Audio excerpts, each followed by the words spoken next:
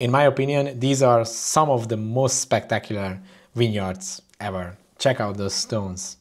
It's beautiful. This is in the Rhône Valley in France, and they have these magical soil types in the Rhône Valley around the Châteauneuf-du-Pape sub-region and some other regions around it. These stones are actually called Galets Roulés in French, or in English they are sometimes called pudding stones. They have these beautiful rounded shapes. They were formed on the flat terraces of the Rhône River like 1.5 or 2 million years ago by the melting glaciers. But the interesting thing is their effect on the vineyard, because they are not just looking interesting, but they actually define the style of the vines that are made here. These river stones actually act like thermal batteries.